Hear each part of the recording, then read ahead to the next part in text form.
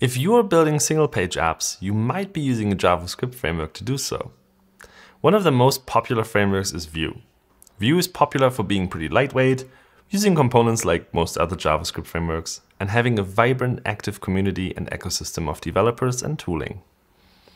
In this video, we will build a sample application and make sure it is discoverable via search, so your users and people looking for your app are able to find it.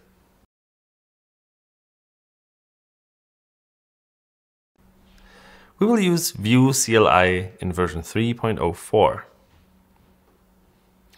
We create a new application, then install Vue Router and set up two components: posts list that will list 10 posts and post detail that shows a single post.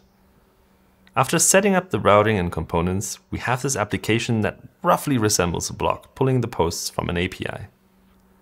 We also enable the history API mode of the Vue Router to make sure our URLs are proper URLs instead of abusing the fragment identifier to show different views.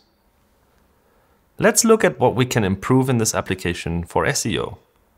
First things first. To make our post more findable and more relevant in search results, we should give each page a descriptive, helpful title and description. Those two things will show up in the search results and help users identify the best result for what they are looking for. To give all our views meaningful metadata, we will use the vue-meta utility. It allows us to set the title and meta description of our post list view to something meaningful and use an excerpt of the post and its title as the meta description and title for the post detail view as well.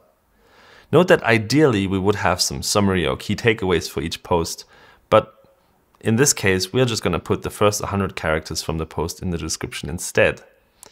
100 is an arbitrarily chosen number of characters. Meta descriptions aren't restricted in length.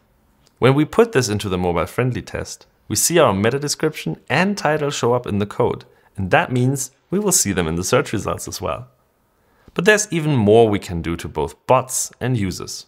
We can make sure our content arrives within the initial HTML sent to the client without having to wait for JavaScript to execute. As we explained in the previous videos, Googlebot does two waves of indexing. In the first wave, we crawl your page and index the content we find, but we do not execute JavaScript due to resource constraints.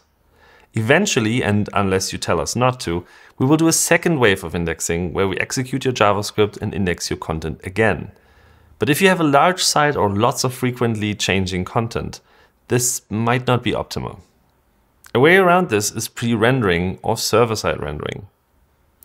Vue has extensive documentation and tooling for this. Alternatively, you may consider doing dynamic rendering, which we provide some documentation for as well. I also recommend watching the other videos from this series for more SEO tips and tricks for single-page apps in JavaScript. Also, in the next episode, we will be discussing dynamic rendering, so stay tuned and subscribe to the channel.